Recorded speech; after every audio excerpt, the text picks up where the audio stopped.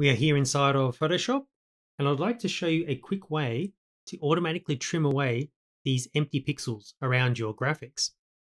They may take the form of transparent pixels or even a solid color. I've got 3 examples I'd like to step you through. The first is a multi-layered Photoshop file. The second is this PNG file with a solid white background. And the last is this JPEG file just here with a beige background. So let's start with our Photoshop file just here.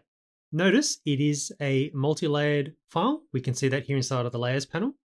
And your initial reaction might be to go and grab something like the crop tool. So if I press C to bring up the crop tool, you can go and grab these edges and bring them in like so. And granted, there's some snapping going on, which is helping us out a lot. You won't always get that happening, depends on the graphic. And if we spend enough time on this, we could get ourselves a very nice cropped image. But again, I'm trying to show you this nice automated method, right? So let's press escape to jump out of there. Let's go up to image trim. Now, when we trim, we have the option to go after transparent pixels, which is what we want in this case, or we can go after the top left pixel color or the bottom right pixel color. So let's put it back to transparent. And also you can decide which of the 4 sides you wish to trim away. Generally, you will want all 4, but you may, for example, wish to turn off one side for a particular reason. Let's keep all 4 of these on. I'll choose OK. And check this out. We have got now a fantastically trimmed image. And look at this edge just here. Beautiful. It's done a fantastic job. Let's look at the bottom just down here. And fantastic. This has done a great job. Let me actually do a Command or Control Z here, just to back up one step. And let's go back up to that trim command again. I just want you to see if I turn off something like top, choose OK, no big surprises, that's the result just there. It trimmed all 3 sides just over here, but left the top as it was. So also notice, guys, the layers panel is still completely intact. So this trimming process didn't do any strange flattening of our file behind the scenes. The layers panel still completely intact. Let's move on to the second example just here. So this is a PNG file just here. So it's a single layer. You can see that over here in the layers panel, a single layer with a solid white background.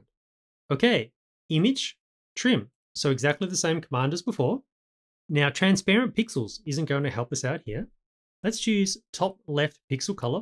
By the way, white is considered to be a color. And let's trim away all 4 sides. Choose OK. And that's the result just there. So a fantastic result around the bumper just there. And around the tire, fantastic, looks great. So that was nice and easy. Let's go and have a look at our potentially problematic JPEG file just here. Now this is a low quality JPEG file.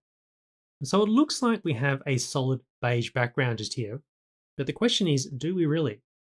So let's go up to image, trim, and notice transparent pixels isn't even an option. This is a JPEG file, which doesn't support transparency.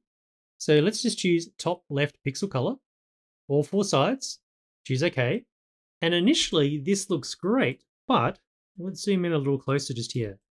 Okay, it didn't quite get to the edge of the bumper. And if we look at the bottom of the wheel just here, it's definitely not up nice and close against the tire. And if we look very closely, we can see what the problem is. These artifacts through here. When you save out JPEGs, especially low quality JPEGs, these artifacts really start to become potentially problematic in a situation like this. Photoshop's doing its best effort to trim away, but you can see with these extra pixels, with these extra colors showing up within the background against the edge, Photoshop isn't able to create a nice flush trim. So in a situation like this, guys, I'm sorry to say, but the crop tool is probably the way you'll need to go.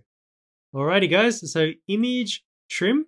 I hope that helps you out with your designing here inside of Photoshop. Catch you later.